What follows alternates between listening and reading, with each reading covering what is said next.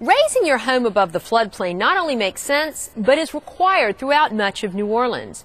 We're out at the Project Home Again site in Gentilly with Kathy Cake, certified floodplain manager with Raised Floor Living.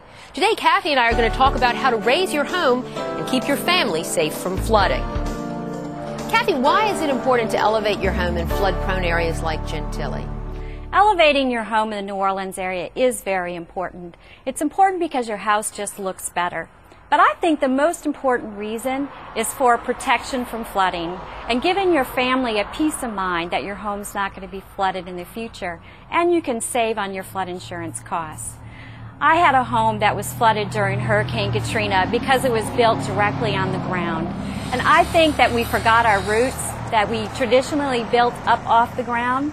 And I think these recent hurricanes are a reminder that we should go back to building up and to build according to Raised Floor Living. How is this house different from others in New Orleans? I think the big difference is I see lots of homes that are being raised, but they're being raised on big mounds of dirt fill. And I can't help but, as a certified floodplain manager, worry about how that might alter our floodplain and might make flooding in the future worse. And as a homeowner who flooded, I look at those big mounds of dirt and wonder what that's going to do to the neighbor. I think the way we've raised these homes here is a much better way of doing it with a raised wood foundation. We get up off the ground, up above the base flood elevation, but we do it in a way where there's room for floodwaters to go if needed, and we also do it in a way that we protect our families without flooding our neighbors. And I think that's a win-win situation.